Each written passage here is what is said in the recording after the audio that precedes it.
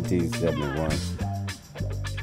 At that particular time, I wasn't too pleased about coming to T.C. Williams because I was at George Washington High School at the time.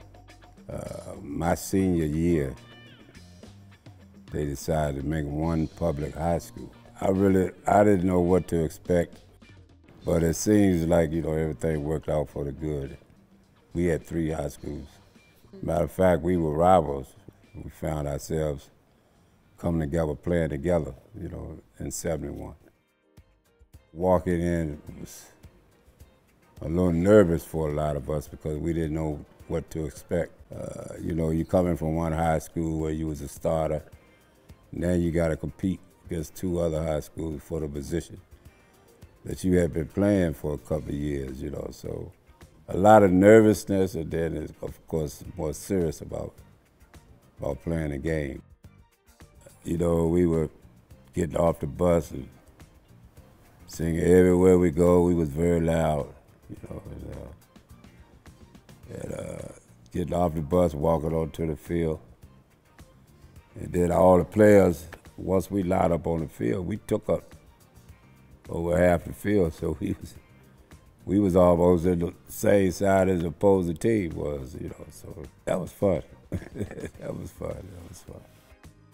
We had a player by the name of Darryl Blue Sanders. He thought he was a professional singer. The singing that's another thing that brought a lot of us together because,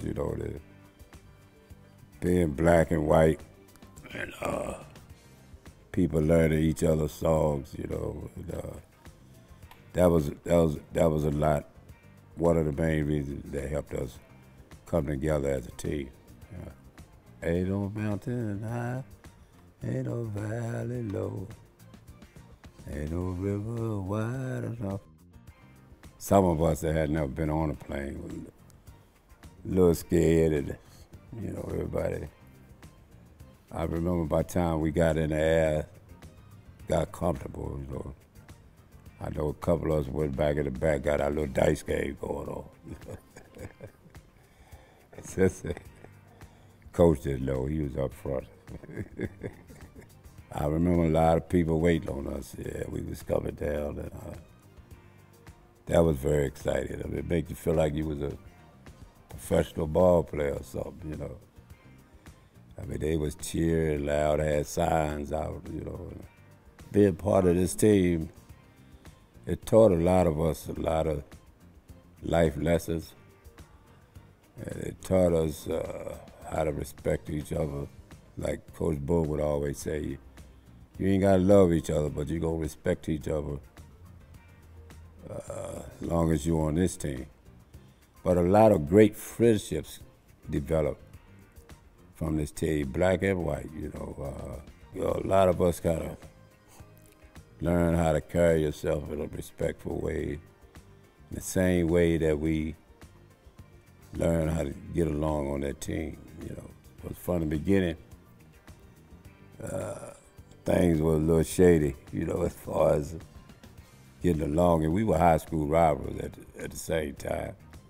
The more we won, the closer people mixed in together, and start talking. From the beginning, the whites would sit here, the blacks would sit here. And we were given a key to the city by the mayor and city council. And they gave us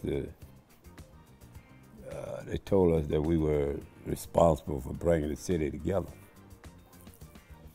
And so we took that at heart, and over the years, we developed a great relationship with just about everybody in the city.